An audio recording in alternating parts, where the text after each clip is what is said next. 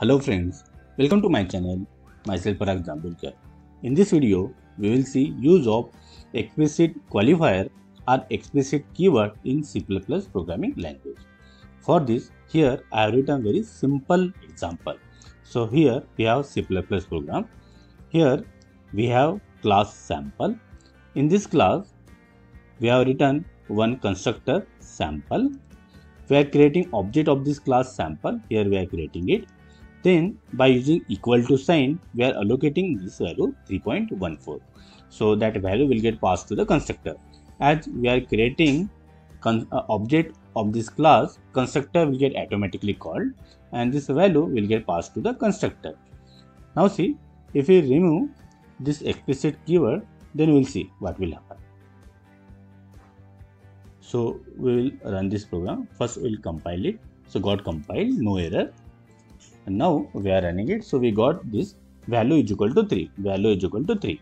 So here you can see what value we have passed 3.14. So that is the double value, right? That is a double value or floating point value.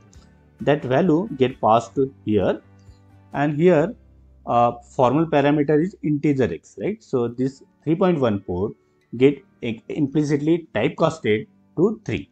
There is implicit typecasting, and then we are getting value of x as 3. But here we can see there is implicit typecasting or automatic this value get typecasted. But we don't want. If we don't want implicit typecasting, then we can avoid it by using explicit qualifier or explicit keyword.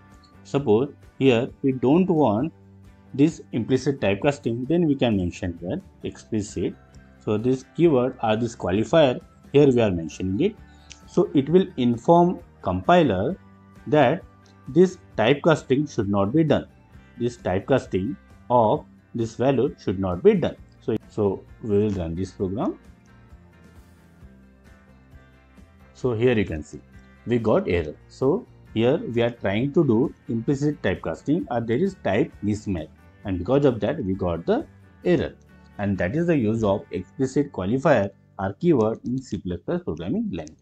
So friends, I hope you like this video. If yes, then click on like, subscribe to the channel and don't forget to press bell icon so that you will get notification of my next video. So stay connected. Thank you.